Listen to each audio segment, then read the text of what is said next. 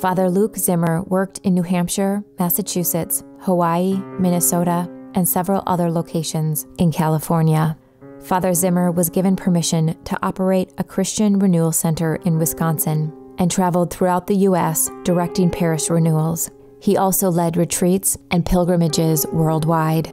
In a 1993 lawsuit, Father Zimmer was accused of sexually abusing a young girl from approximately 1979 to 1980 at one of the churches he worked at in Wisconsin.